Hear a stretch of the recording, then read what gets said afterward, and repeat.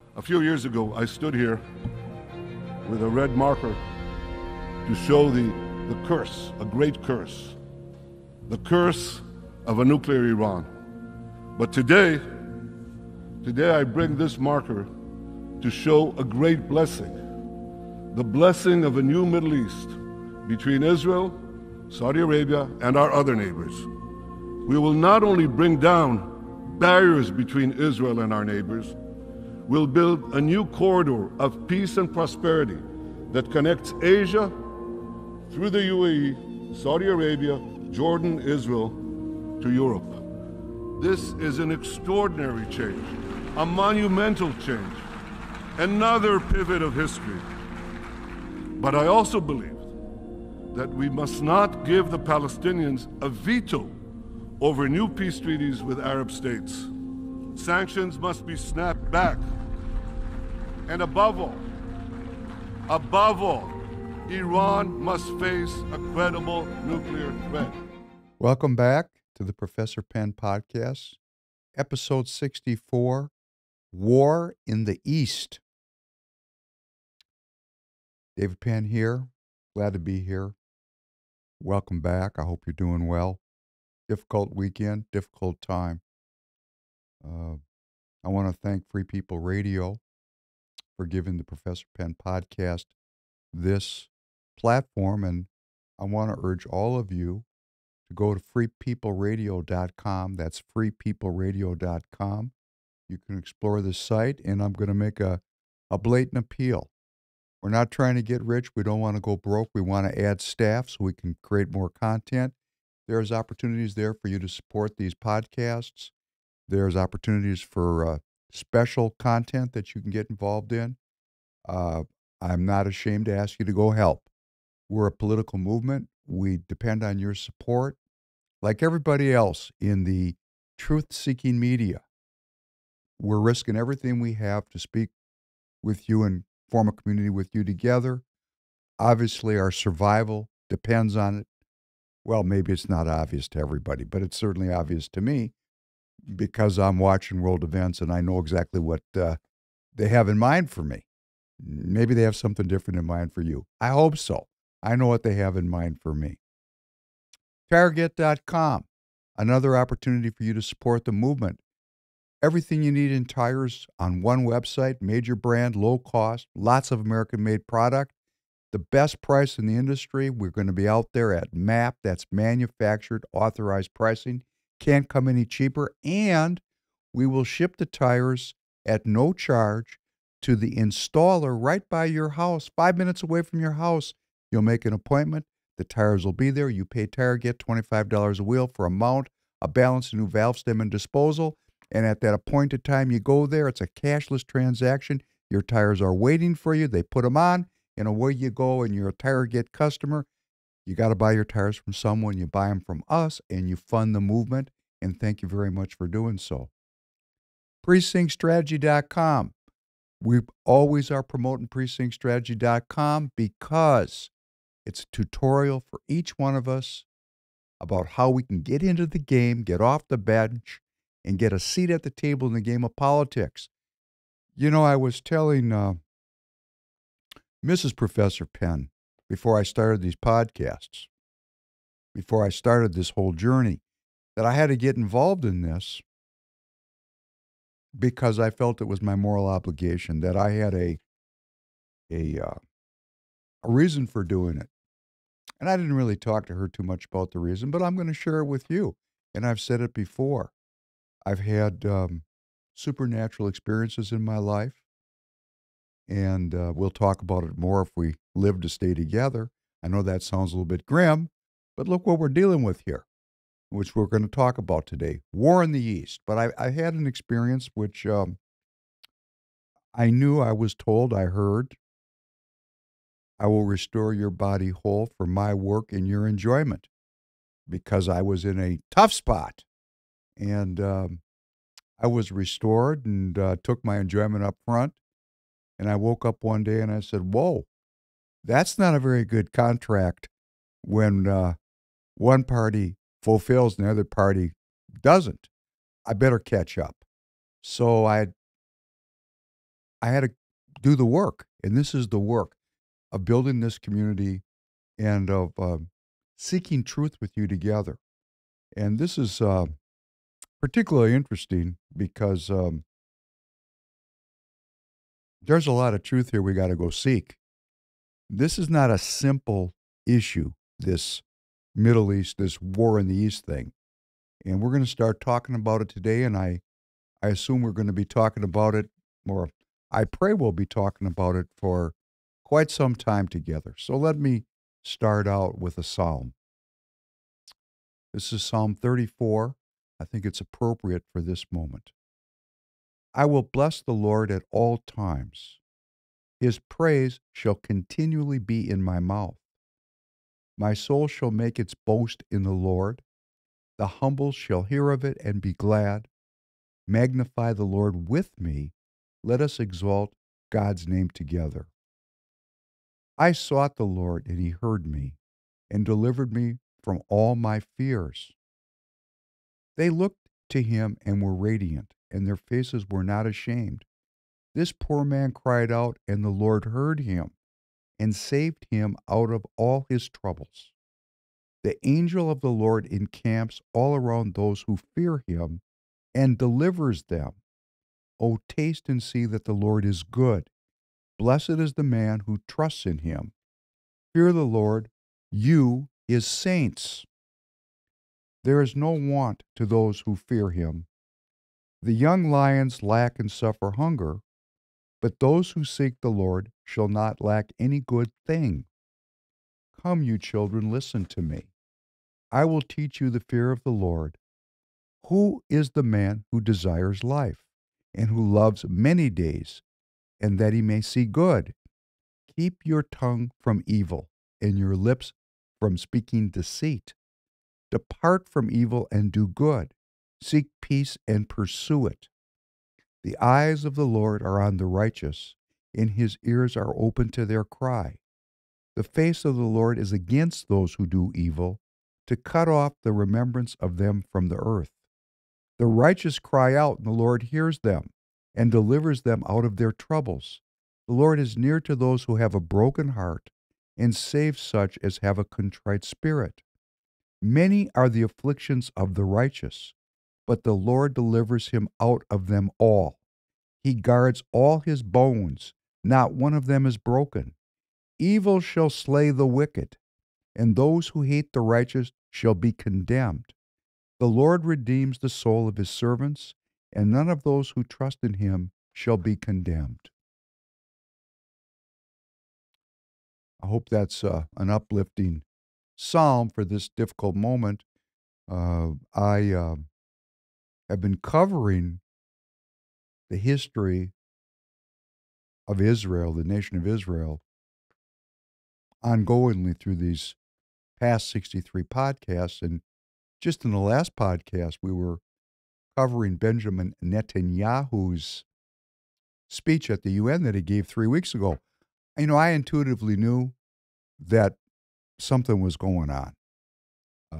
If you go back and look at the last podcast, you can see I was really all over this new corridor agreement between India and the UAE and Saudi Arabia and Israel, and the impending peace agreement with the Saudis. And although I didn't play the portion of the UN speech where Netanyahu talked about Iran and the Palestinians and the impending peace deal with Saudi, I did play the long 10-minute piece about Netanyahu on artificial intelligence, but I was aware of what he was up to and what was going on. And I woke up this past Saturday morning and just like you, wow, where did that come from? And where it came from was decades of oppression and sectarian violence that has separated the Jewish people from their cousins, the Palestinian people. I mean, we're cousins after all. And, like Democrats and Republicans, we hate each other. I mean, look at our country. We hate each other. hatred. All by it, and I have to be careful I say it, so for those who are tracking me, my surveillance team, I'm in no way suggesting violence, but violence is upon us as the American people. And, the Professor Penn podcast is about the people of the world and we, the people of America, coming together and throwing off the yoke of oppression, which oppresses, in my opinion, the Israelis and the Palestinians alike. And you're going to watch me seek truth. We're going to do it together. These issues are so born of an ancient history, which is in large part wiped away. And let me just say this, that we have two groups of people, the Jews and the Palestinians, or as the Philistines.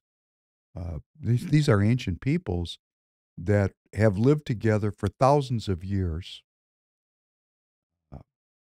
Let us remember that the Romans brought the Israeli or the Jewish kingdom down.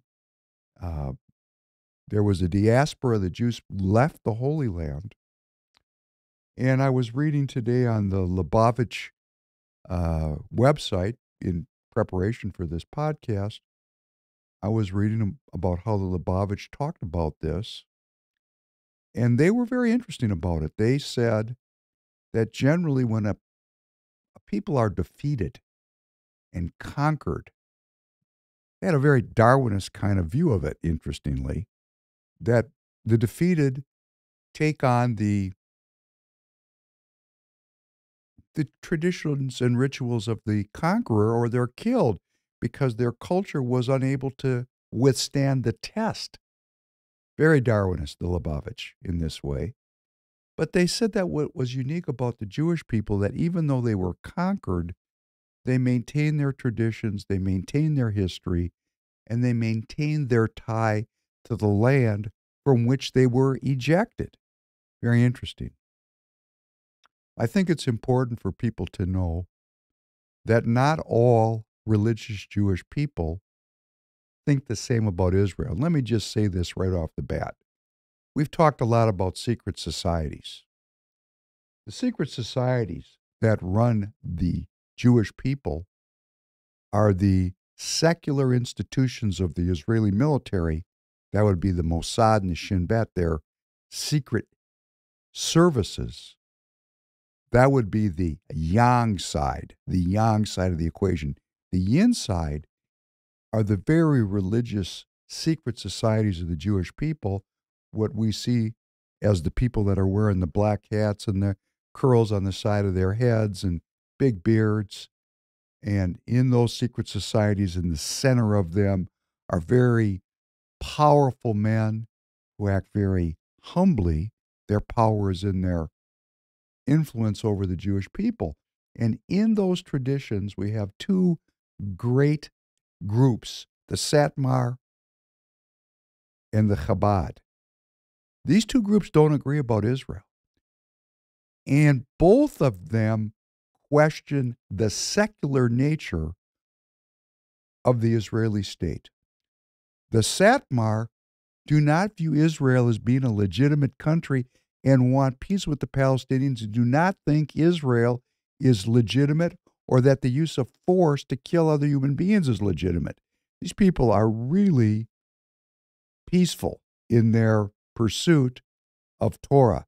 And they believe this because in the tradition, when you study Torah, people are taught that all its paths are paths of peace. So if you're really going to go on that road, F-35 fighters are really not on your shopping list, right? And then there's the Chabad, which is the people that get the most press. Those are the people you see. And they're out proselytizing the Jews to become religious.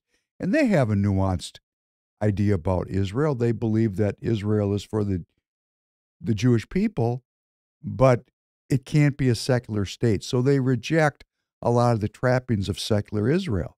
And what you've seen happening and what we covered on the podcast we covered the conflict in Israel that was tearing the society apart between the religious who had outpopulated the secular, and the secular were screaming it's the end of democracy, and women's rights are going to be destroyed, and gay rights are going to be destroyed because the religious had taken over Israel, and they are continuing to outpopulate the secular. So Israel is, in essence, now a religious state, or at least that's where the direction it's heading. And as such, its character has changed because since the beginning of Israel in 48 and going back into the 1800s, it was essentially a non religious Zionist enterprise. Zionism was really socialism or Marxism, and it was a socialist Marxist state of people that did not believe in God. That's who founded the country. And we're going to have to explore together the roots of Israel, because what are the root causes here? I have to ask myself. I want to explore with you, but just some previews of what we're going to get into. The British controlled Palestine and controlled much of North Africa. Before the Second World War, it was the Germans who went into North Africa with the Africa Corps with the famous General Rommel and gave the British what for. And the Americans, our country, our first foray into World War II was in North Africa. Huge battles were fought there, and the American armies and the British armies combined to defeat the Germans there. But the whole time, Palestine remained in the hands of the British. For 100 years previous, there had been a movement to convince the Crown to allow Jews to immigrate into Palestine. Of course, during that time, the oil industry was developing. And what do we have really? We have the archetype of the forever war. Israel was formed in 1948. There was a war. There was a war in 52. There was a war in 67. There was a war in 73, 81. Constant wars. And these were wars between the Jewish people, and at first it was with their Arab neighbors. And then one by one, the Arab neighbors made peace with Israel, first Egypt, then Jordan. But the Palestinian people continued to resist. And look at the resistance. And there's so many things that come to mind. I'm going to go way off script and time today. But the images that came out of Israel, for me, were so triggering. I haven't slept much.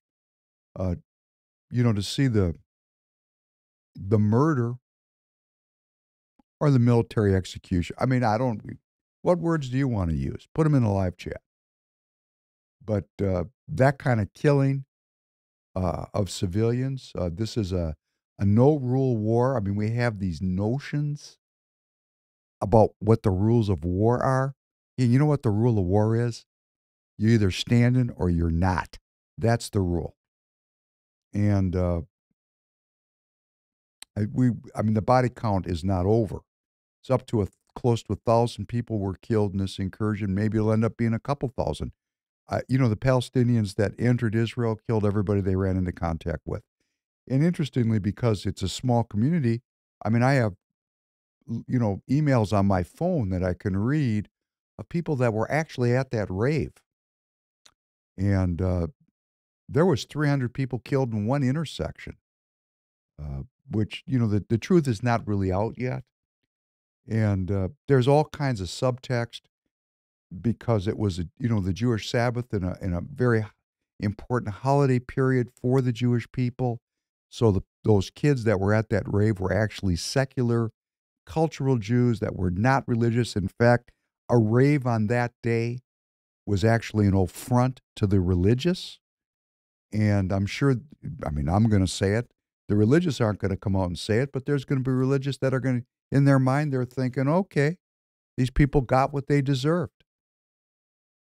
I mean, I'm going to say it. I'm not saying I believe it. I'm saying there are people in the community that have the thinking that as much as they're sad about it and there's murders and killings, why were these young people out dancing like that at a rave, fueled by drugs, on an important Jewish holiday? And you probably have seen, you can go find it on X. There's a video of the participants in the rave partying and dancing, and you can look off in the distance and you see, here comes the paragliders. Well, how did those paragliders know to head for that rave? I mean, they weren't up there looking for a target, okay? They're paragliders. They knew exactly where they were going. Who was in charge of that intelligence? Where were the guns? You know, I have a cousin, first cousin. I grew up with them. I'm in America. My family came to America before there was a state of Israel. My family settled here. I've said on this broadcast, on these shows, that my parents were leftists. My mother was a communist, is a communist. I got a daughter who's a communist under my mother's influence. My father was raised deeply religious. He fell in love with a woman who was a communist, gave up most of it. But hey, you can't get that kind of religion out of your soul. So I know who my father was, loved my mother, always wanted to go to Israel. My mom wouldn't let him because she rejected Israel precisely because of the oppression of the Palestinian people. So that's where I grew up.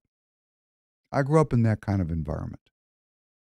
And I do remember in '67 how proud I was as a young kid watching the Jews, defeat the Syrians and the Lebanese and the Jordanians and the Egyptians in one battle. And how proud I was in '73 again when Ariel Sharon surrounded the Egyptian Third Army and saved the day and turned defeat into a great victory. I mean, these things are in my memory. They're not going away. But these guns, where were these guns? I mean, we have this image. My generation has this image. My cousin made what's called Aliyah and went to the country of Israel because every Jew can return there if they can. If I can prove I'm Jewish, I can immigrate there tomorrow. It's open for all Jews. That's their law.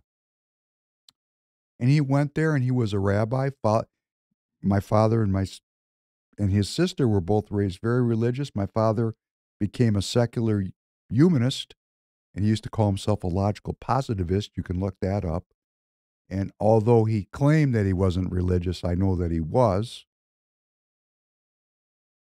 But my aunt, her kid, he went to the West Bank. He was a rabbi, and he carried an Uzi with him wherever he went. Okay, that's my generation.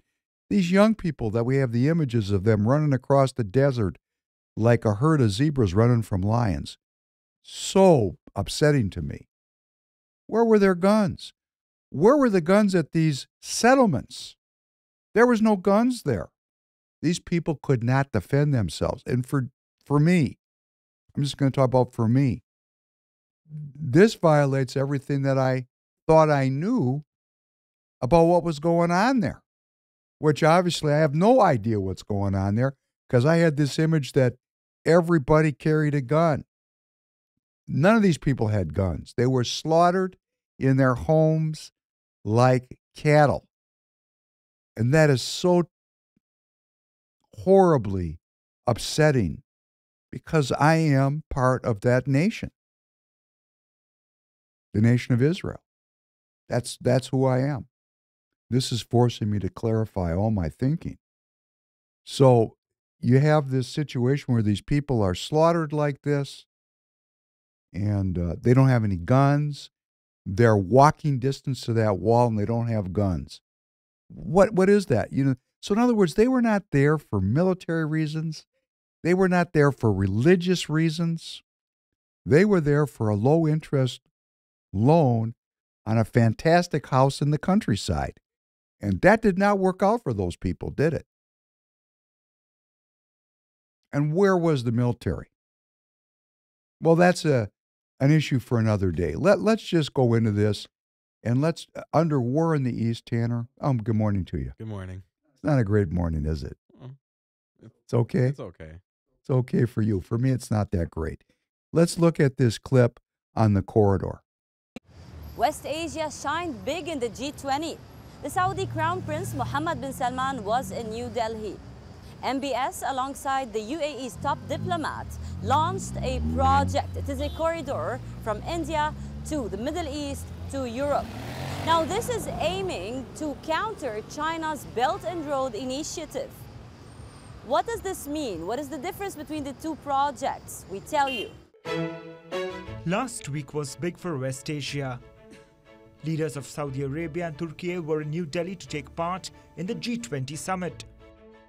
While the meeting in itself made headlines, there was a mega announcement on the sidelines with special focus on West Asia. Narendra Modi, Joe Biden, Mohammed bin Salman and Ursula von der Leyen were seated on the same table when they announced the launch of the India-Middle East-Europe corridor. The project aims to improve connectivity across the three regions. The IMEC will connect West Asia to India and Europe via rail and port links. US President Joe Biden has called it a big deal. The Americans are counting on it to counter China's Belt and Road initiative, but the other members of this developing corridor believe otherwise. This is an initiative of very important countries who all see good in it for themselves. They're not doing it because they're against somebody and something. They're doing it because they are for something. The White House has said that the project will usher in a new era of creativity.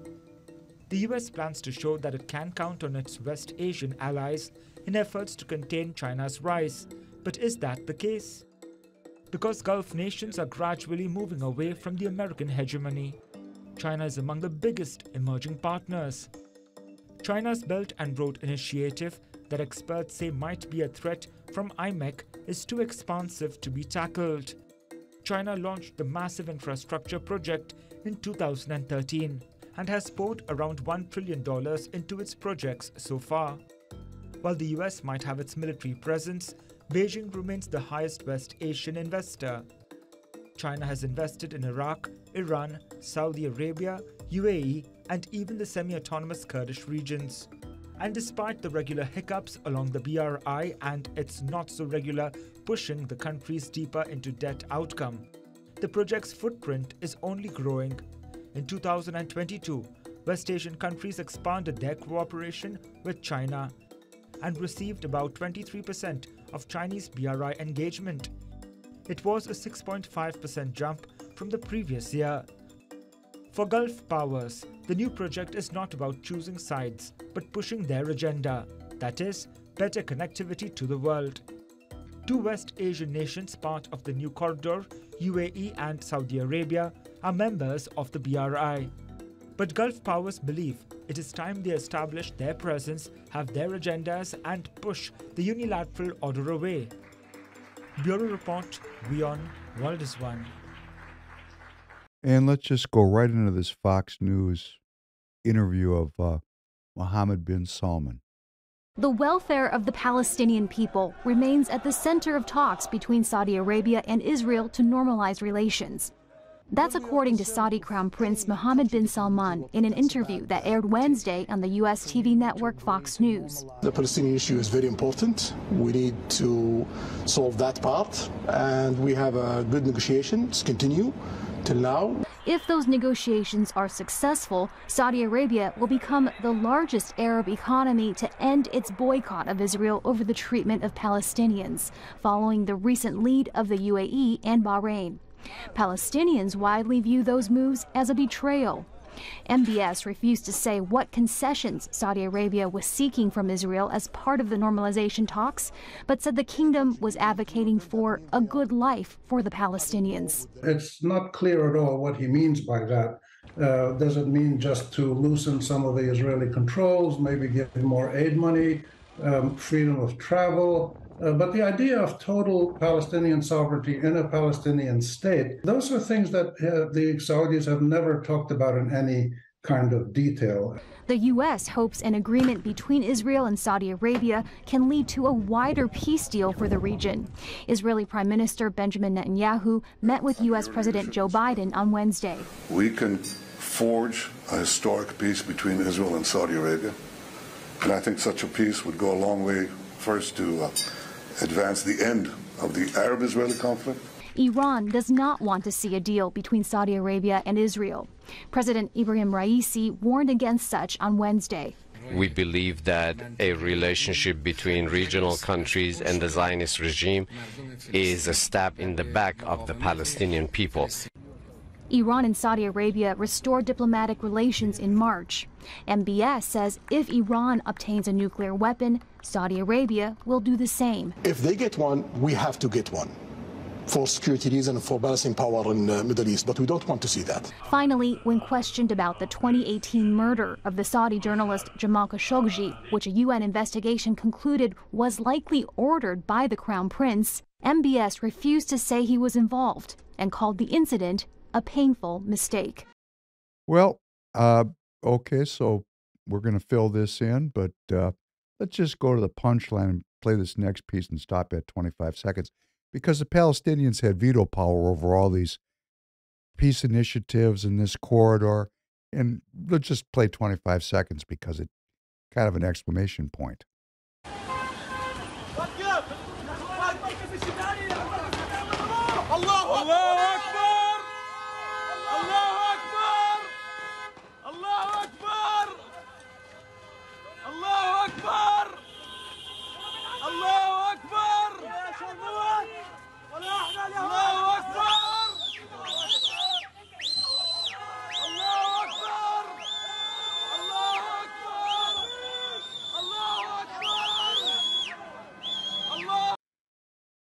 That girl is a hostage.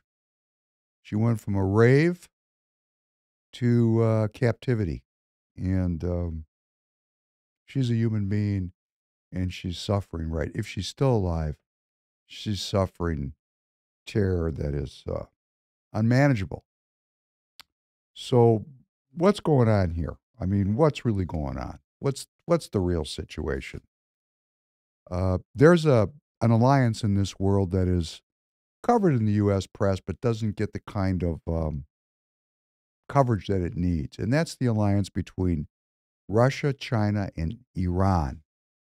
Within those three countries, that alliance is called the Iron Triangle. And why they call it the Iron Triangle is because it is never to be broken. This is an anti-Western, anti-American alliance that is both military and economic, and it is obviously very powerful. So we saw the images of President Modi with MBS and President Biden announcing the formation of this corridor that was intended to move finished manufacturing goods from the country of India by sea, by rail, by sea, to Europe, which is a consumer market, cutting some 40% off the time of moving those goods and putting the Indian manufacturers in a position to compete with the Chinese manufacturers. And for the Chinese, this was a bitter pill to swallow because they have been buying a lot of oil from the Saudis.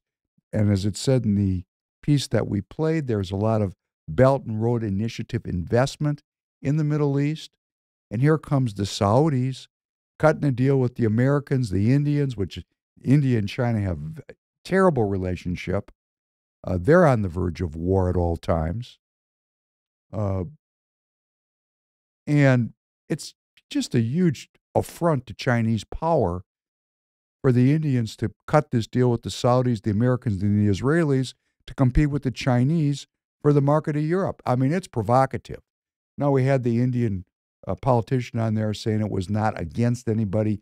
It was a combination of countries coming together to do something for good. But, you know, if that was really true, he wouldn't have to say it. This was a rejection of or laying off of bets away from China. And why are the Saudis doing this? because nobody knows how this jump ball is going to come out. So they're putting bets down on both sides. They're not picking a side because they have oil. Everybody needs them. So they're playing both sides against the middle. And they're also working towards making because this is a new generation of Saudi leadership. And although the previous, since 48, has been the Saudis supporting the Palestinians, at least in words, now MBS was ready to move past that and make a peace deal with Israel because it's about the money, right? I mean, these people wear robes, but they'd look fine in jeans and T-shirts or in business suits. You know, the costuming doesn't make a lot of sense these days. We can have people that are wearing suits and ties in the halls of the U.S. Congress. They're communists. We just can't identify them. They're globalists. We just can't identify them. So the costuming, which was formerly done to identify people as member of a group, actually now obscures what group people are really playing in.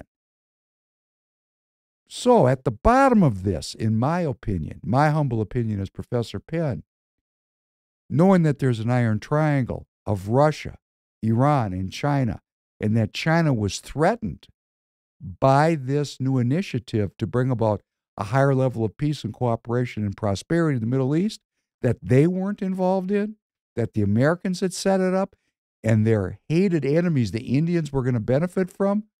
Is it possible that they greenlighted the Iranians or encouraged the Iranians to work with their proxies because the payroll of the Iranians is populated by Hezbollah in Lebanon and Hamas in the Gaza Strip? These two groups, Hezbollah and Hamas, are proxies of the Iranian regime. I mean, you got to follow the money, right? Is it possible that the Chinese said to the Iranians, undo this peace process, undo this challenge to our supremacy as the manufacturer of the world? Because the Indians want in on that, right? The Indians want in a big way.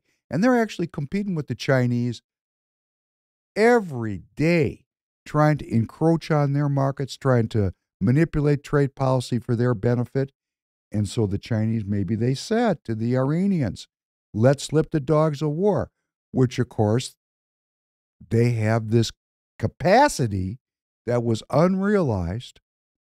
Of course, they knew that the Israelis, as they say, the Israelis, the way they pronounce it, that lived in that southern Israel region close to Gaza, they knew they were unarmed.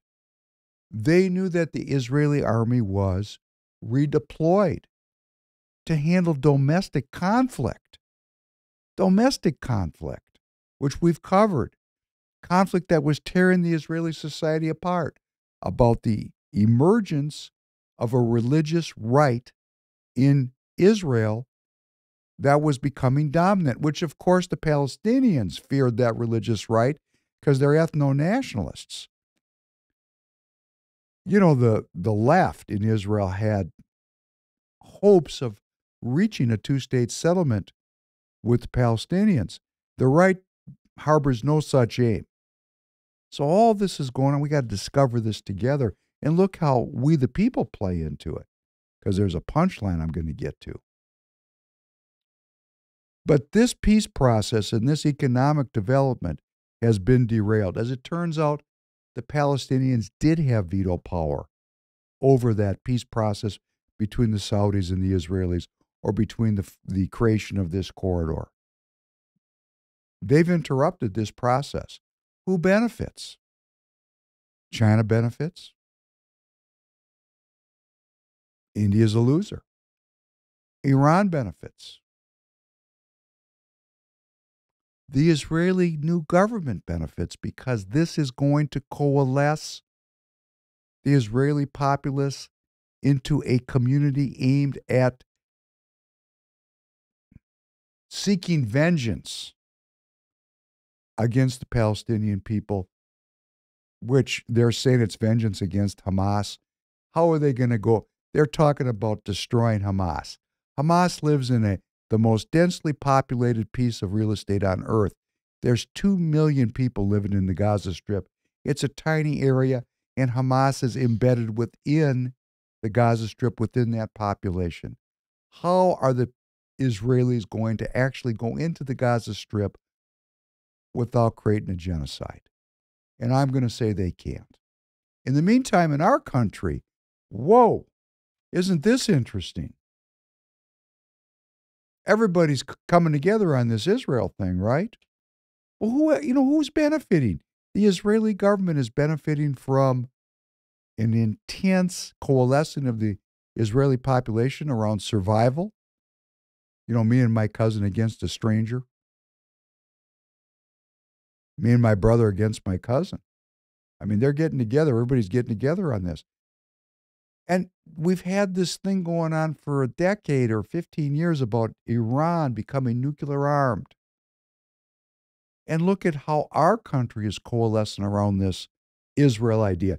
Just when the congruency around Ukraine was fraying and people were saying we can't fund this war, now the Israel issue comes up and, both parties are all good. We're going to talk about that.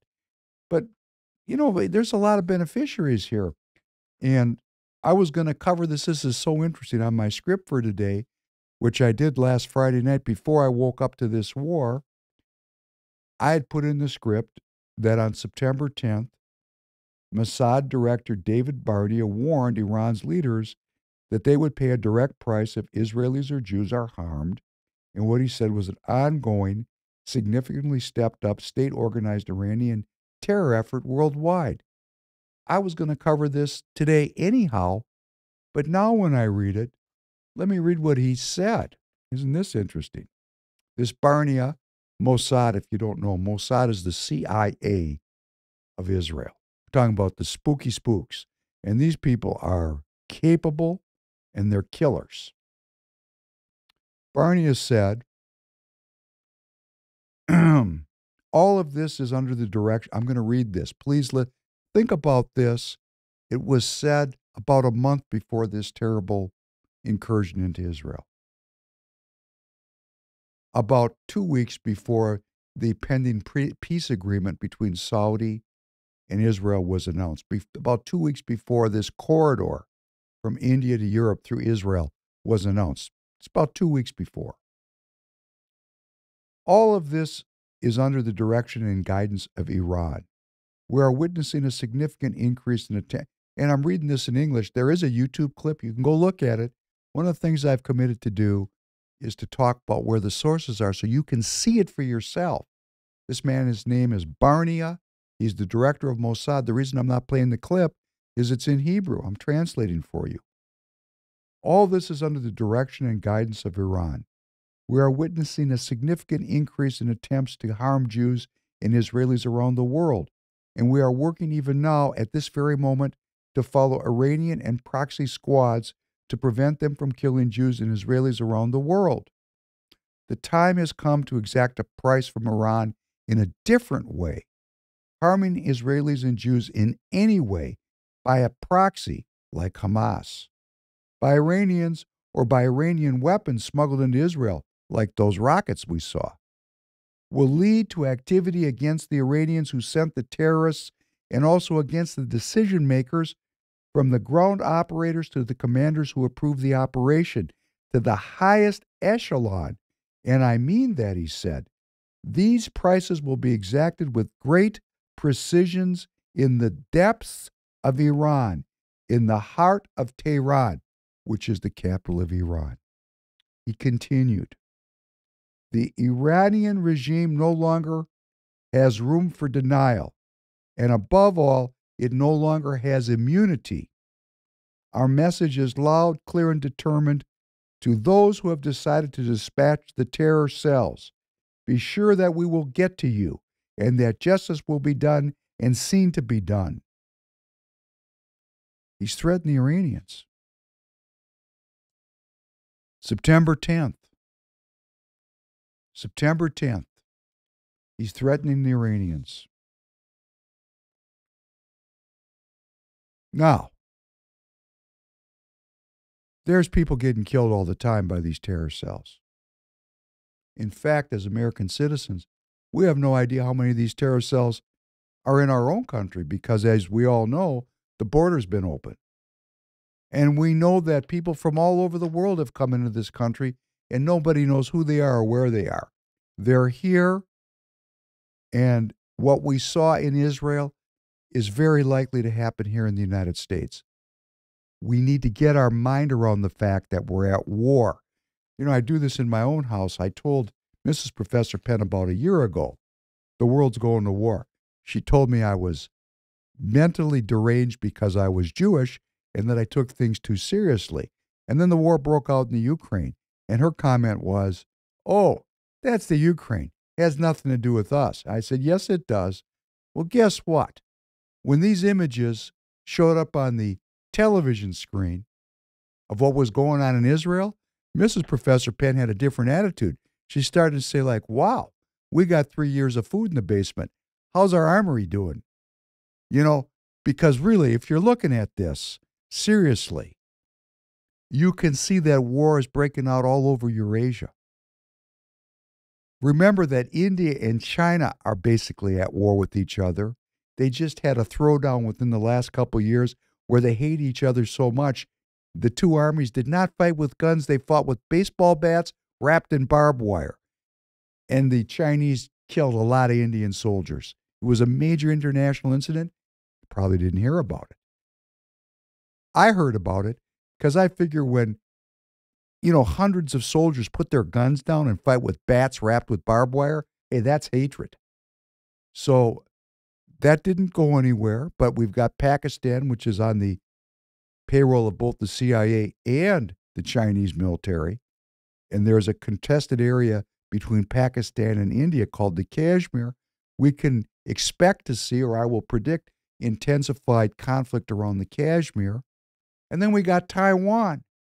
And here we, the people, sit with $33 trillion of debt, and our country's coming apart at the seams. And we have to ask ourselves, why is this happening like this? Why is our country coming apart at the seams? When wars breaking out all over the world, we're not prepared to fight these wars. Let me tell you, our country's not any more prepared to fight these wars than those Israelis were, that if you go on X and look for hundreds of Israeli citizens running across the desert away from these terrorists because they were unarmed and terrified. They are all former soldiers or in the military because everyone in Israel has mandatory military service. So they're all military trained. No guns, running away like sheep. Really? Do I think that the Israeli military is going to go into Gaza and be successful fighting people that are willing to die for what they believe in when young Israelis are staying up all night getting high and debauchery of sex, drugs, and rock and roll? Hey, there's no sex, drugs, and rock and roll in Gaza City. I'm not saying they're not getting high, but they're getting high and talking about killing Jews. They're not getting high and thinking about violating Islam. That's an Islamic enclave.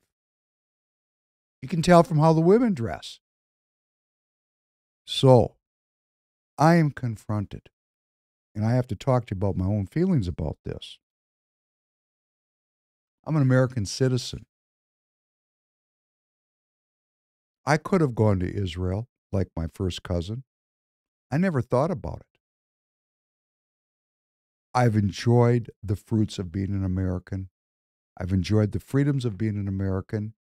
My family came to America, and about half the Jews in the world, I mean, this is a broad brush, but about half the Jews live in the United States and about half live in Israel. And those of us that live in the United States always harbored a kind of a guilt, because we're watching our cousins and our family members living in Israel carrying guns and risking their lives. And we're sitting here with manicured lawns, really safe. You live in Israel, you're not safe. Pretty obvious now, isn't it? Pretty obvious. Well, guess what? We're not safe here in the United States either. That is becoming clear. But that being said, I've harbored guilt. Well, I harbor that guilt no more. I'm here for a reason. I'm an American citizen. I am an American citizen. And if I'm going to sit here and talk to you and question what is our empire doing, arming the Ukrainian Nazis to fight the Russians, would I not also question what my empire, what my country is doing involved in the Middle East? I'll have to, or I'm a hypocrite, and that I will not allow myself to be. So we have to go through this together as a community, and we have to understand that we're bankrupt as a country. We hate each other. Our military is weak unless we unsheath those nuclear weapons. Well, won't that be special, right? Why is our military weak? Why? Our country is weak.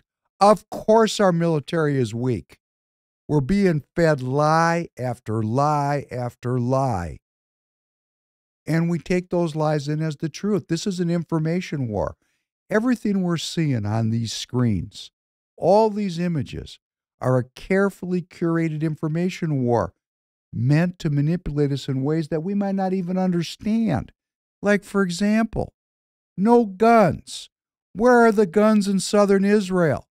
Who are those civilians or those off-duty military people and these people living in these settlements that were unarmed? How could you be unarmed walking distance from the Gaza? Are these people out of their minds?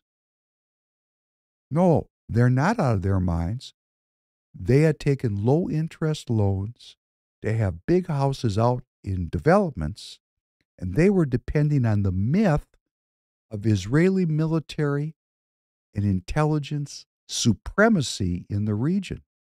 Now, let us not even get in to whether or not this was a false flag or these people were allowed, because all we're doing is speculating. We're speculating. We don't know. So let's not even go down that rabbit hole. Let's just remember what David Barney has said.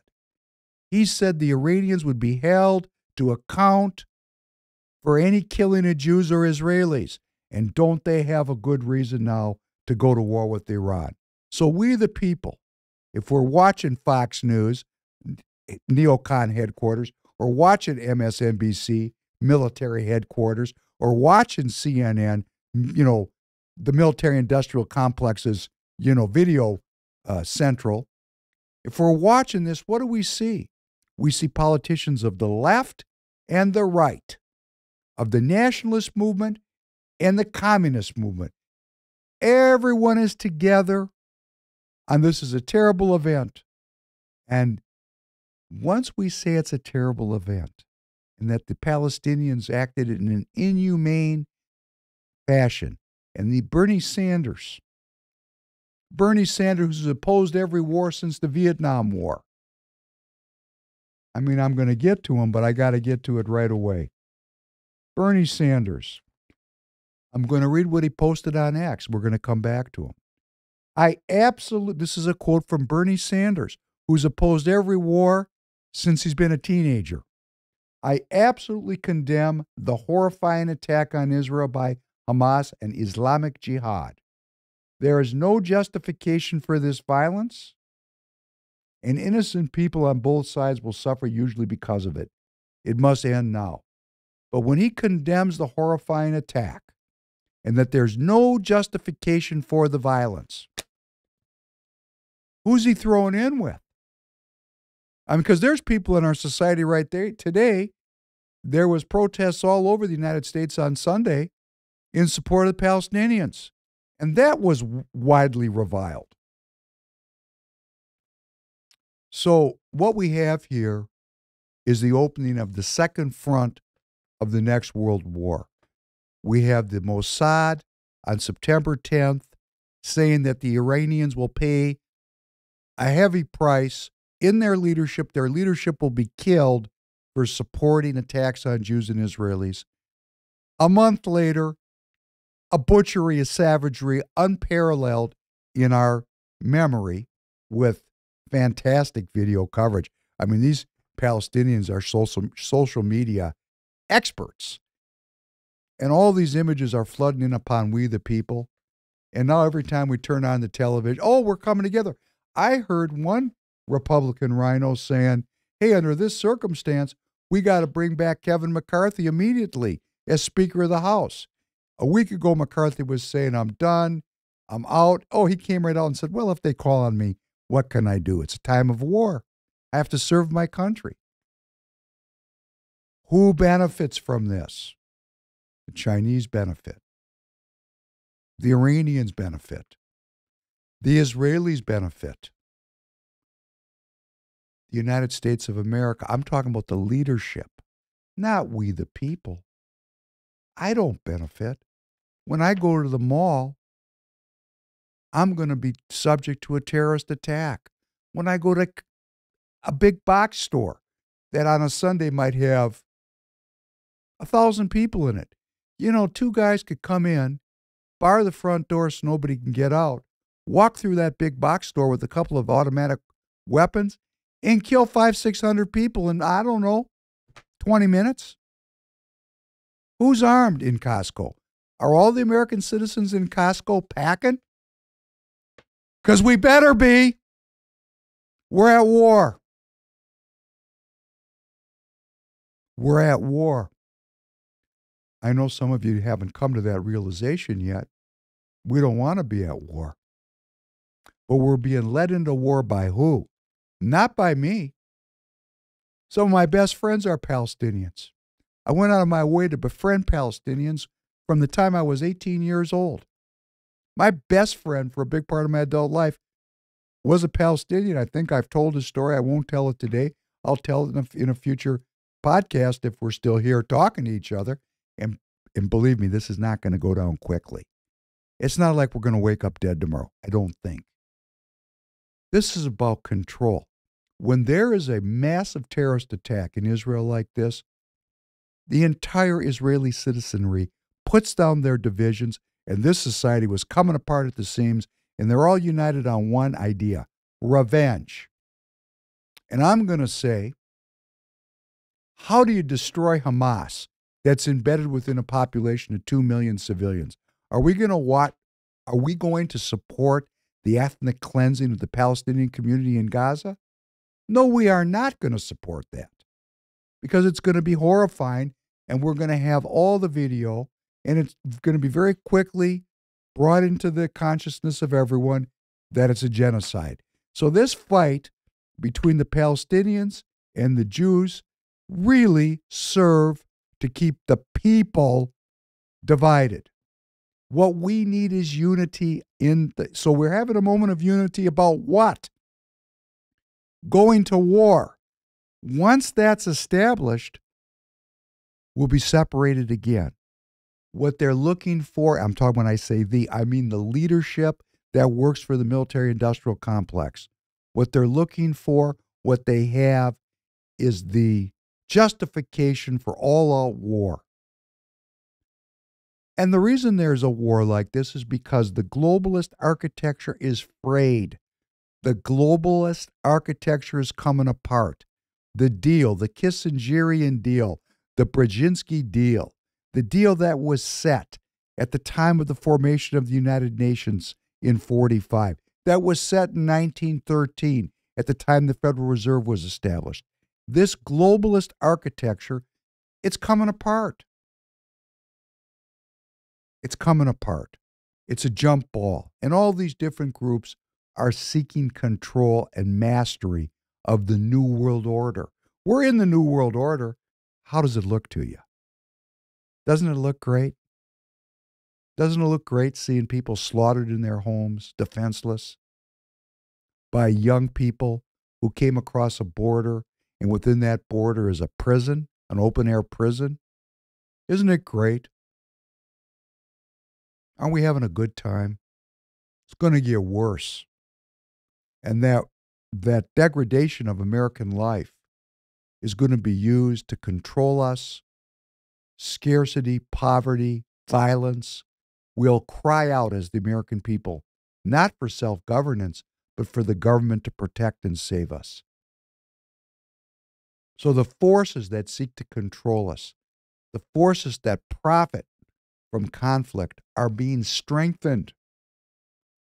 and why we're doing this podcast, the idea of self-governance, the idea of America as a self-governing community, that's going to be extinguished unless you go to caucuses and become a delegate. I am not a hypocrite.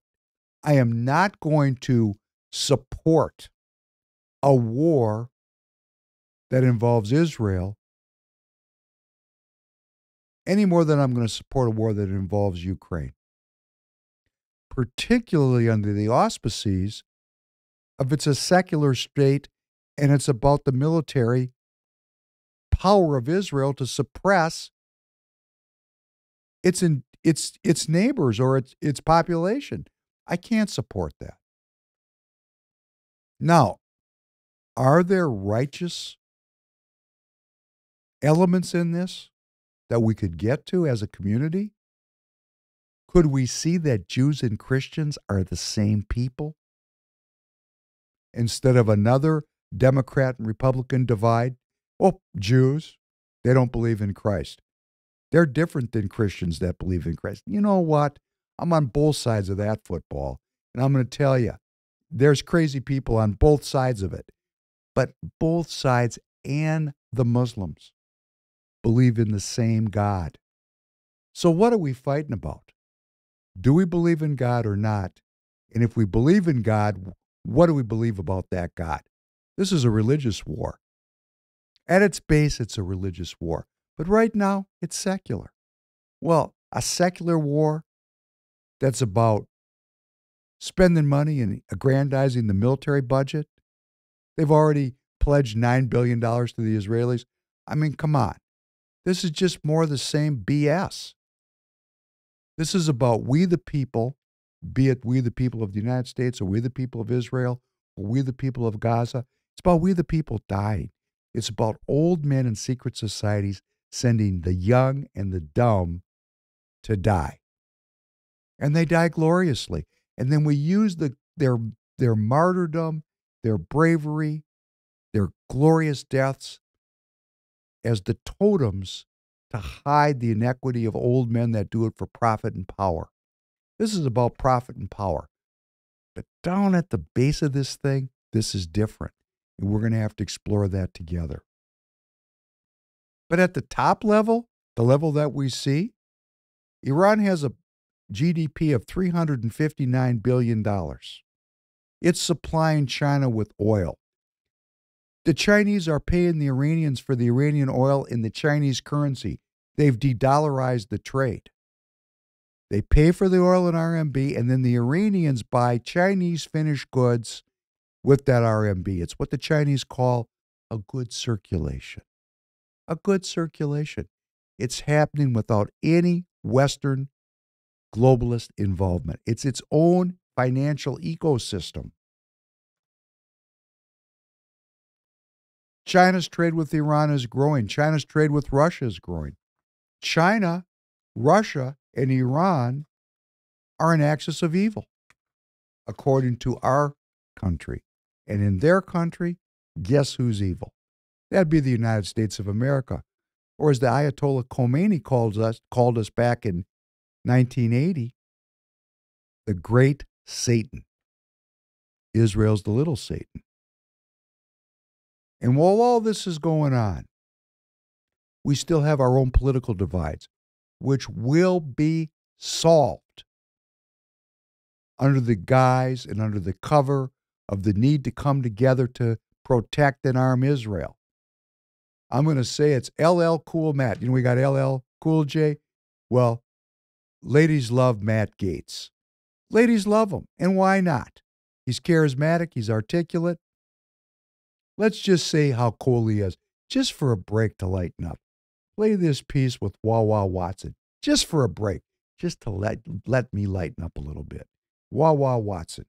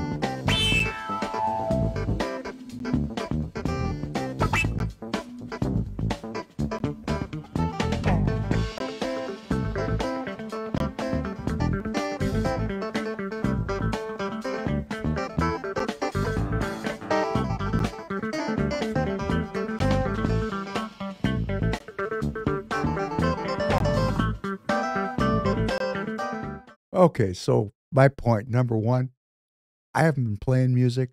I'm playing it. If you have things you like to do them. Be good. I'm going to try to be as good as I can be and as sin-free as I can be. All the chips are up on the bar here. We don't know how much time we have. We better make good use of our time. And this guy is so cool, Wawa Watson. Reminded me of Matt Gaetz when I saw it, because Matt Gaetz brings a little cool to the Republican Party. And guess what? The Republicans don't like that. Let's just play a couple of assholes that are getting down on Matt Gaetz. Mark Wayne Mullin, senator from Oklahoma. Oklahoma. Come on. Let's play him. This is a guy that the media didn't give a time of day to after he was accused of sleeping with an underage girl. And there's a reason why no one in the conference came and defended him, because we had all seen the videos he was showing on the House floor that all of us had walked away of the girls that he had slept with. He'd brag about how he would crush ED medicine and chase it with an energy drink so he could go all night. This is obviously before he got married. All of a sudden he found fame because he opposed the Speaker of the House back in November, and he's always stayed there. And he was never going to leave until he got this last moment of fame by going after a motion to vacate. It's important to know Congressman Gaetz has never been charged with any sex trafficking crime, and he gave this statement to CNN in response. I don't think Mark Wayne Mullin and I have said 20 words to each other on the House floor. This is a lie from someone who doesn't know me and who's coping with the death of the political career of his friend Kevin. Thoughts and prayers. The guy's a senator. He doesn't have anything to do with Gaetz. And we presume that these people, if they look reasonable in a suit and a tie, they don't lie. Well, you know what? They do. I don't know who's lying. But I know impugning Matt Gaetz in this fashion just appeals to the prurient in all of us. Maybe Matt Gaetz slept with an underage girl. I'm not saying he did or he didn't. I don't know. I wasn't there. And I doubt Mark Wayne Mullin was there. But, of course, he wants to get it out for everybody to start to look at Matt Gaetz, not as an American patriot, not as a person concerned for the American people, but as a person who's snorting ED medicine and washing it down with energy drinks so that they can go all night. Hey, I'm looking at Matt Gaetz. Mark Wayne, you might need the ED medicine. I think Matt Gaetz can go all night without it. It's just my opinion. I mean, the guy's cool, right? But, we're not done. Here comes another old fossil's going to speak against him. This guy hasn't seen anything below his belt for decades. Newt Gingrich. This is the Uni Party standing up to knock down the American nationalists. Let's listen to Newt Gingrich. No, but they need to be held to their feet to the fire. Why did they think it was better to be two solid, conservative, continuing resolutions that, as you pointed out, includes the border, includes deep spending cuts, did everything they claimed they're for? You know why they did it? Because ultimately Matt Gaetz, who hates, let's be clear, he hates Kevin McCarthy, was determined no doubt about it. to find a way to get to today. Let me be very clear. And I think it's disgraceful, and I hope they expel him from the conference. Oh, let's expel him. Just like President Trump's not going to get on the ballot in many states because they're going to imprison him, and, let's just take our political enemies and not listen to them. Let's expel them. This is Newt Gingrich. If you don't know him, look him up. He's important. And he's making it, Mark Wayne Mullin made it into a sexual thing. And here's Newt Gingrich making it into a hatred thing. I mean, the guy's got lust. He's got rage. I mean, Matt Gaetz is anything but a rational actor, given over to sin. Let's listen to Matt Gaetz and what he actually said, the words that came out of his mouth. Mr. Speaker, my friend from Oklahoma says that my colleagues and I who don't support Kevin McCarthy would plunge the House and the country into chaos. Chaos is Speaker McCarthy. Chaos is somebody who we cannot trust with their word. The one thing that the White House, House Democrats, and many of us on the conservative side of the Republican caucus would argue is that the thing we have in common, Kevin McCarthy said something to all of us at one point or another that he didn't really mean and never intended to live up to. I don't think voting against Kevin McCarthy is chaos. I think $33 trillion in debt is chaos. I think that facing a $2.2 trillion annual deficit is chaos. I think that not passing single subject spending bills is chaos. I think the fact that we have been governed in this country since the mid-90s by continuing resolution and omnibus is chaos. And the way to liberate ourselves from that is a series of reforms to this body that I would hope would outlast Speaker McCarthy's time here, would outlast my time here, and would outlast either of our majorities. Reforms that I have heard some of the most conservative members of this body fight for, and some of the reforms that we've been battling for that I've even heard those in the Democrat caucus say would be worthy and helpful to the House. Well, he's young. He's young, he's vigorous, he's articulate, and he's speaking truth. $33 trillion of debt is chaos. Complete and total chaos. And we're plunging into a war with no money, with a huge debt. What do you think's going to happen to we the people? But, hey, we don't want any truth on the Congress floor, so let's say that this is all fueled by sex and rage. Remember, Kevin McCarthy is a sexually addicted Matt Gaetz is a sexually addicted, rageful, and vengeful human being who should be discredited out of hand because he's saying to the American people, we're broke. I don't have to look it up. I'm going to know certainly that Mark Wayne Mullen has a statement out saying Hamas is horrible in Israel. Go get them. And Newt Gingrich, the same thing. These people are uni-party participants. And what does the uni-party do? It protects the military-industrial complex and the medical-industrial complex. That's what it is. They're all on the payroll, and that's the biggest part of what we, the people, pay for when we go to work every day. It's our energy that's stolen from us in the form of taxation to fund a system that kills. You know, it used to be that the medical part was, keeping us alive. Well, hey, okay. Looks to me, just from my view, that the military part kills, and, what happened to an ounce of prevention is worth a pound of cure. Why are we spending $2 trillion a year on chronic disease management when we could spend just a little bit of money and teach American citizens how to compress morbidity and be healthy their entire lives? Why is that not the priority? Because it would be a lot cheaper than $2 trillion. In fact, I bet you we could get that done for couple $100 million of education. Change the culture.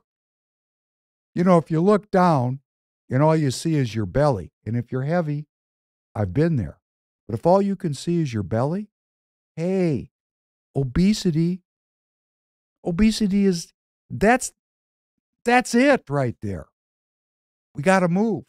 But we're not taught that. We're taught to buy popcorn and, a big diet or a sugary soft drink and sit down on a chair and watch 6 hours of football on a Sunday afternoon. Hey, that's what we're taught to do. Matt Gaetz told the truth. How are we going to go into a war, fund a war in the Ukraine? Now we're going to fund a war with Israel and Iran. And in fact, if that war breaks out, I'll make a prediction. The United States is going to be involved. Well, the United States is already involved because the intelligence services, Mossad, CIA, they're completely integrated. They're working together. Israel is our forward firing base in the Middle East. It used to be a pawn in the British game of controlling all the oil reserves in the Middle East. Let's get everybody hating each other so they're dependent on the power structure, because after all, when we're all killing each other and there's no food, oh, please help me. And that works at the government level also. Oh, we need arms, we need food, we need water, we need medicine, help us. So who gets the power out of this? The biggest organizations in the world. And that would be money flows uphill and flows downhill. Nope, you're gonna take that one out. Very good. Tanner's all over the top of this. What a producer. And we got here in Minnesota, we got Amy Klobuchar, Senator Amy Klobuchar. Senator Amy, what a genius she is. You know, I've determined the reason she's so successful is because when I listen to her, I go to sleep. I can't hear a word she says. She has a remarkable skill. When she talks, we go to sleep. It's so boring and so, it's just like a sleeping pill. In fact, I'm going to start a new business. We're going to get tapes of Amy Klobuchar. We're going to sell them. People can put their headphones on and listen to Amy Klobuchar, and you'll be asleep in 42 seconds. I guarantee it. I'm going to play a clip. I had to listen to it 10 times to get through it. Here's what Amy Klobuchar had to say. The violence being perpetrated against Israeli citizens is horrific and gut-wrenching. True statement. I unequivocally condemn these Hamas terrorist attacks. Unequivocally. That means there's no countervailing reasons. She unequivocally condemns Hamas. Therefore, she unequivocally condemns the Palestinian people. That's another scam that's going on. I'm going to digress. I've been hearing in the press that Hamas is oppressing the Palestinians in Gaza. Come on. Hamas is the flowering, the aspirations of the Palestinians in Gaza for freedom. That'd be like saying Martin Luther King and Malcolm X were oppressing the black community. I'll have to go back and look at it. I'm sure someone said it. Somebody down south who was a racist. No, Hamas is inextricably linked to the future of the Gazans. I'm going to read this again. The violence being perpetrated against Israeli citizens is horrific and gut-wrenching. Go look at the video. Yes, it is. She continues, I unequivocally condemn these Hamas terrorist attacks. That means unequivocally. There's no countervailing reasons. Unequivocal. The United States stands with Israel. Pick a side. Isn't that great? A liberal. It's so liberal of her. I thought the liberals were for peace. Well, let's see how tuned in Amy Klobuchar is. Let's go through a couple minutes of this Klobuchar on Putin, Prigozhin, in the Ukraine, just to see how insightful she is. Let's look at some of her previous work as a predictor of future performance. Joining me now is Democratic Senator Amy Klobuchar of Minnesota. She's a member of the Senate Judiciary Committee. Senator Klobuchar, welcome back to Meet the Press. Great to be back on. Thanks, Chuck. So let me just start with, as you were watching things unfold this weekend, first, did you feel as if you were well informed? How many briefings have you been able to get? And what do you want us to do? Does this at all shake your resolve about what we're doing in Ukraine? The opposite.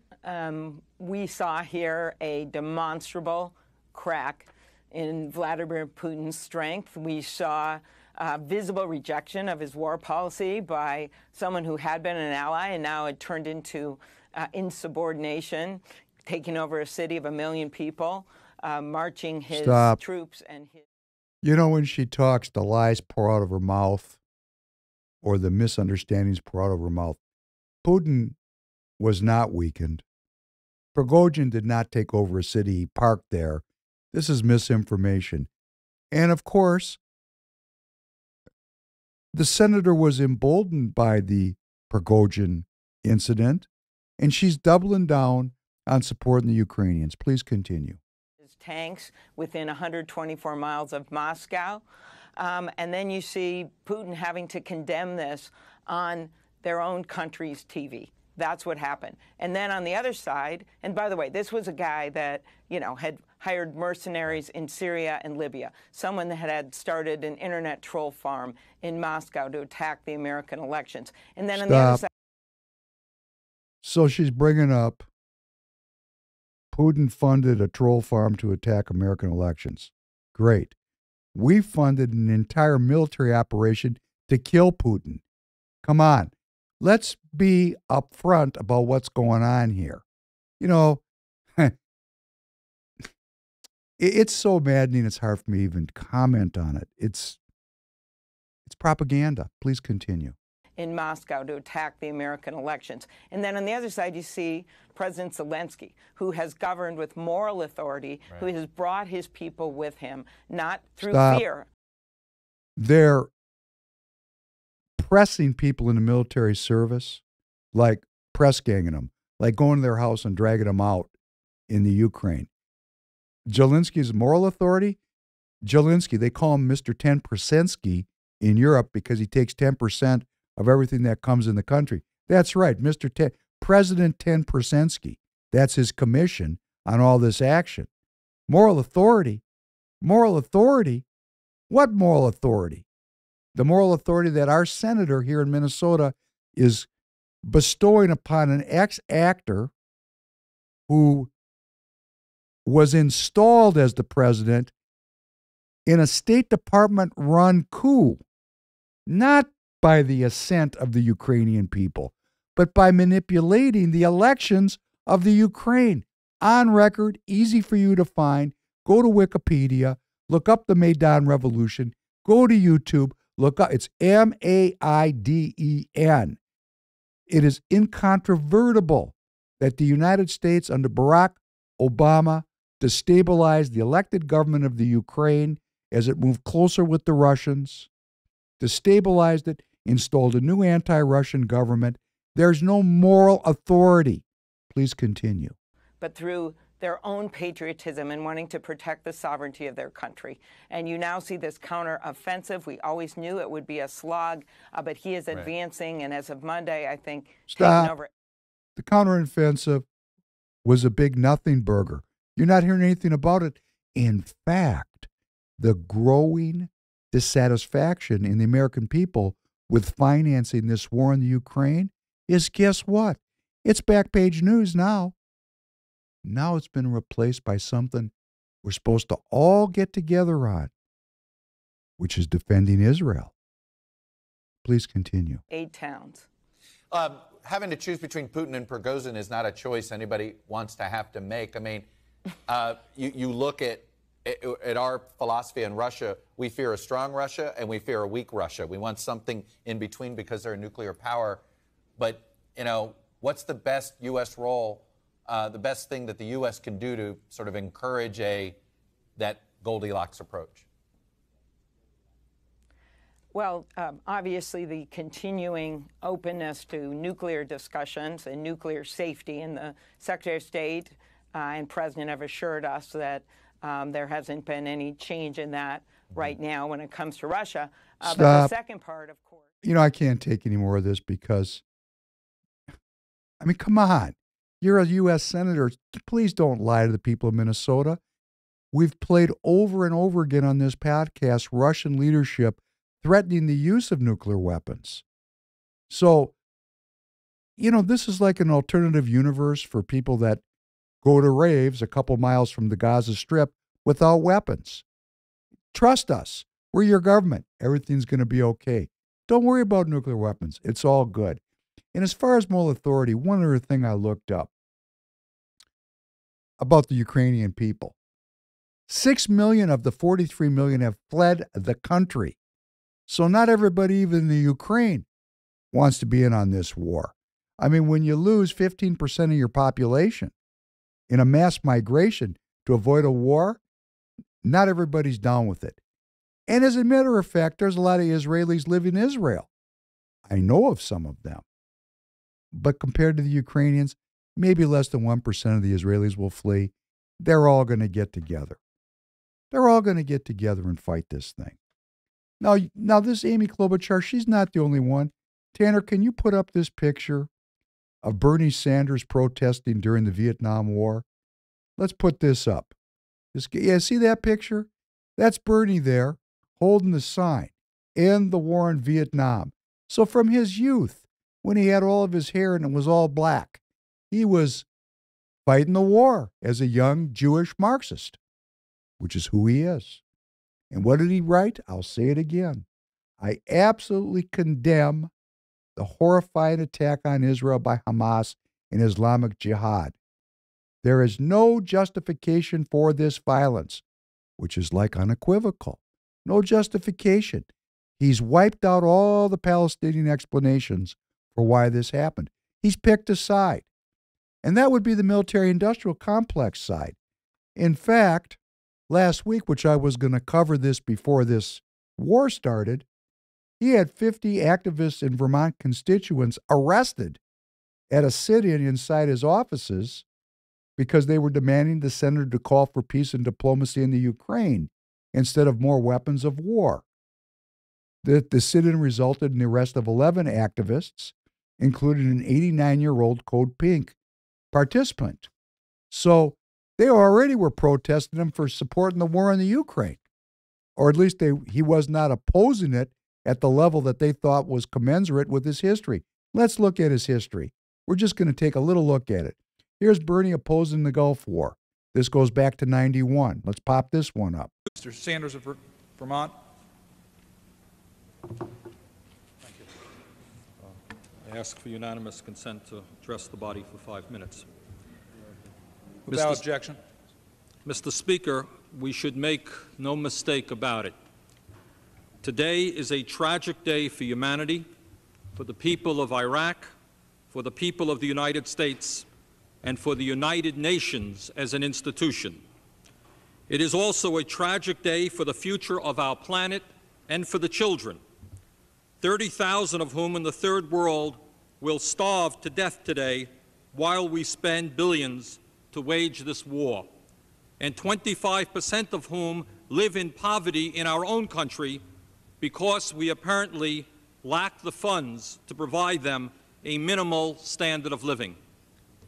Mr. Speaker, despite the fact that virtually the entire world has been united against Saddam Hussein, a two-bit vicious dictator who illegally and brutally invaded Kuwait, the President concluded that there was no way of resolving this conflict and achieving our goals other than waging a massive war, perhaps unprecedented in the history of the world, in terms of the death and destruction wrought in its first day as a result of our aerial attacks. That's good, Tanner. That's I disagree. Good. So that's Bernie opposing the Gulf War.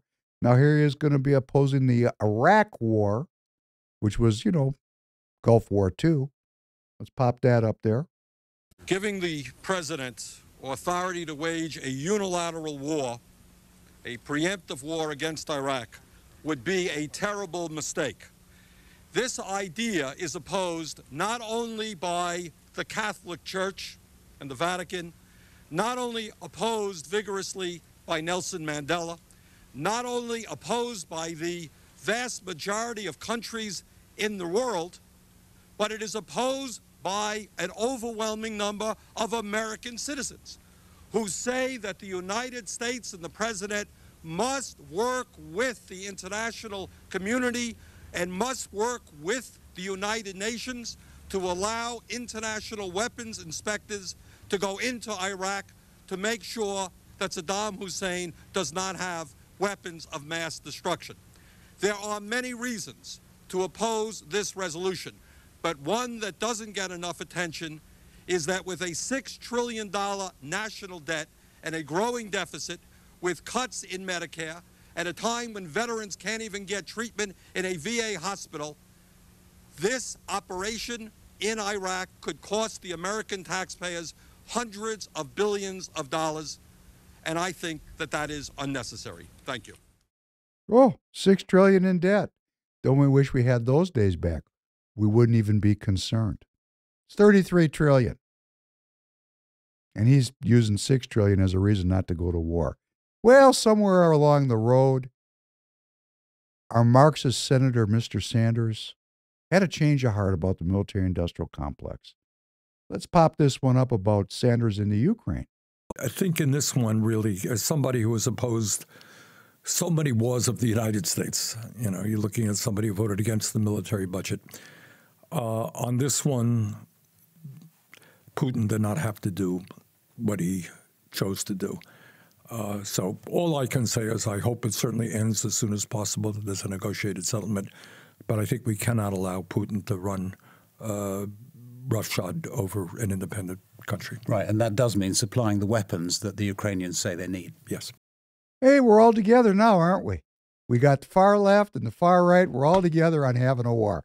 Hey, we're all together. Are we happy? Are we happy? Well, this is who we are. Let's go out with some comments about harmony. Tanner, can you play this short quartet with vocals, please?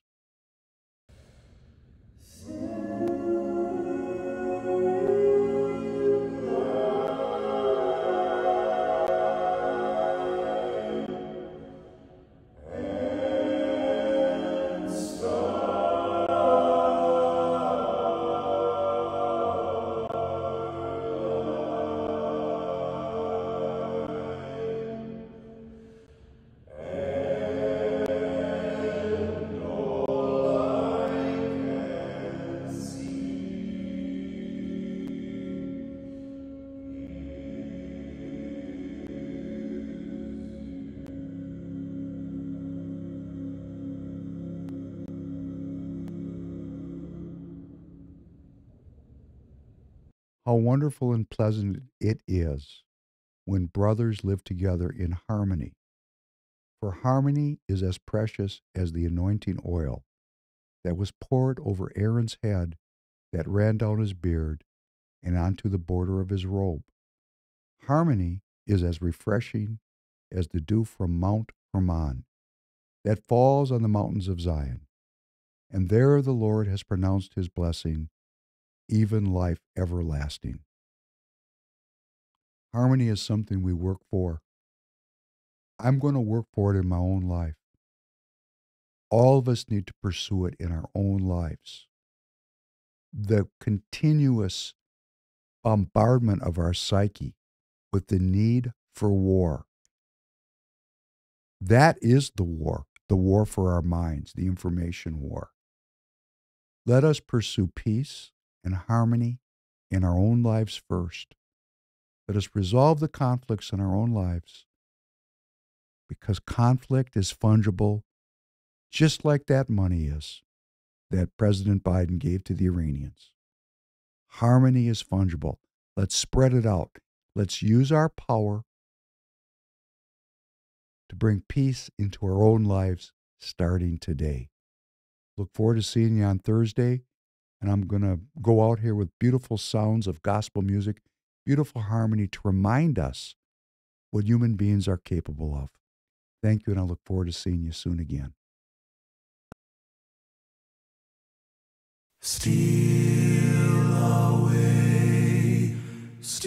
away home. I ain't got long to stay here. Doop-a-doo. This little light of mine, I'm gonna let it shine, let it shine, let it shine, let it shine. Precious Lord, take my hand, lead me on, let me stand. Ooh, soon I will be done with the troubles of the world, going home to live with God.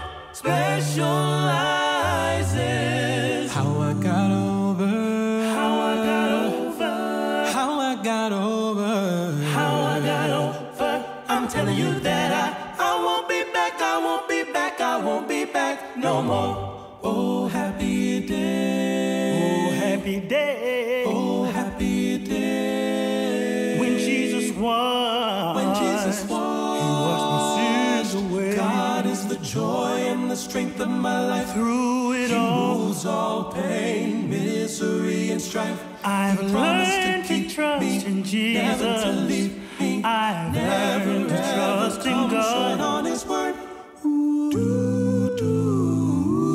What is this? That I feel deep inside. Whatever it is, thank you, Lord, for all you've done for me. Lord, I'm available to you.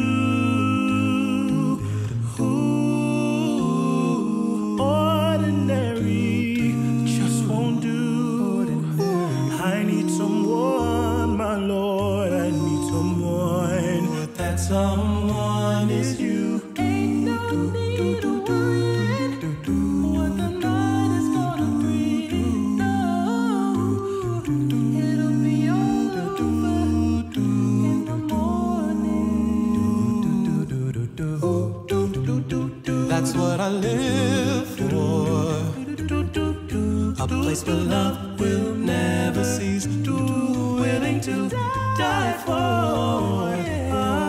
Heaven is where I wanna be. You brought the sunshine throughout the lifeline. Since that I have found Christ, there has been such a change in my life.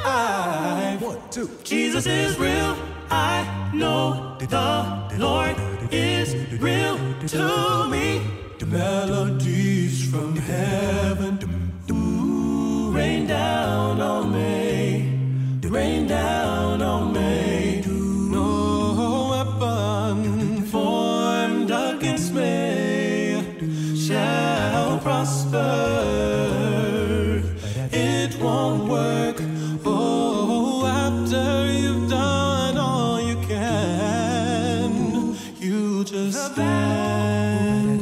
It's not yours, it's the Lord. I lift my hands in total praise to. Need to know, need to know, need to know now. Gotta know, gotta know, gotta know. You are good all the time, and all the time you are good.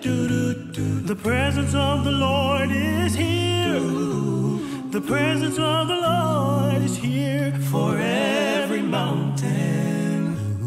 You brought me over for every trial. You've seen me through.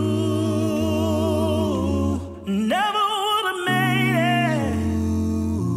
Never could have made it without you. I need you now. There is no way. I have to do yourself. All of my life, I've never known you to fail. You remain the same, and wonderful is your name. Take the shackles off my feet so I can dance. I just wanna praise you. What you gonna do? I'm walking, I'm walking, I'm walking. Now, what is it you think you see when you see me? You see, I smile, even though I hurt, see I smile. I know God is working, so I smile, even though I've been here for a while. Take me to the King, I don't have much to bring. Break every chain, break every chain, break every chain. Oh, now it's time to celebrate. All banners raised, I got the victory. Victory belongs to Jesus. Victory belongs to Him, yeah. I'm not going in cycles, cycles. Won't He do it? He said He would. Ooh, so I trust Him at all times. Ooh, you are Jireh. You are enough. You are Jireh. You are enough. And I will be content in every circumstance. Forever enough, more than enough, always enough.